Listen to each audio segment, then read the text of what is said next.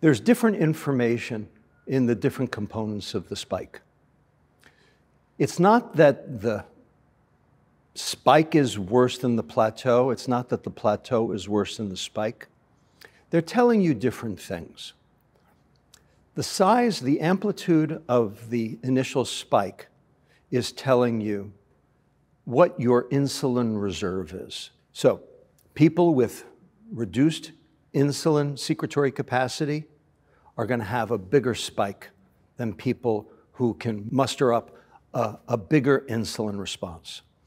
The plateau is going to tell you how insulin resistant are you.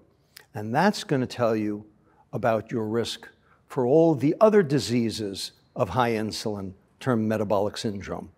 So not just diabetes, but fatty liver disease, hypertension, dyslipidemia, cardiovascular disease, cancer, dementia, polycystic ovarian disease are all dependent on that plateau. And what we've learned is that the spike, as the resistance gets worse and your beta cell starts running out of insulin, then the spike goes up. So in a sense, the plateau tends to precede the spike in terms of the evolution of the disease. So it's not really a question of which is worse. It's more of a question of what comes first.